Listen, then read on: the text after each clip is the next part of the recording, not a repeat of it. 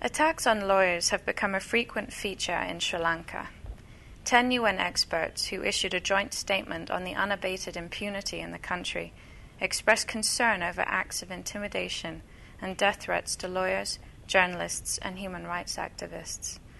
On the 30th of January 2009, at around 10 p.m., the office of a lawyer who had appeared for a complainant in a bribery case and a torture case was subjected to an arson attack.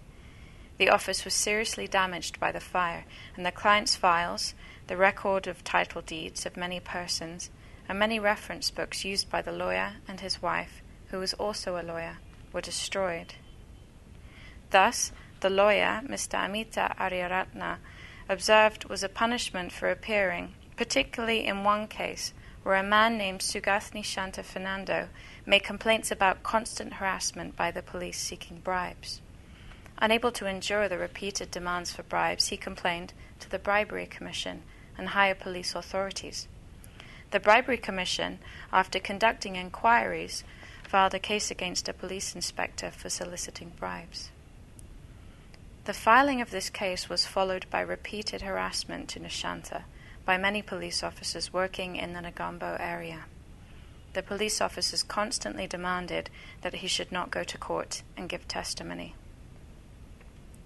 When the officers failed to intimidate the civilian, about 50 of them went to his house, and after surrounding the house, assaulted Nishanta, his wife, Sandamali, and 2 young children. They were severely assaulted, and the young daughter was molested. Nishanta, on the advice of his lawyer, made a complaint to the Supreme Court by way of a fundamental rights application. The result was an increase in the threats to his family and himself. A group of persons sent by the police threatened Nishanta and Sandamali to withdraw the fundamental rights application within 24 hours, or they would be assassinated. Nishanta sought witness protection from the Inspector General of Police and other Sri Lankan authorities. However, no protection was provided, and on the 20th of September he was assassinated next to his young son in broad daylight. Sandamali sought protection for herself and her children. However, she did not receive any such protection. The lawyer was Nishanta's lawyer as well as his family.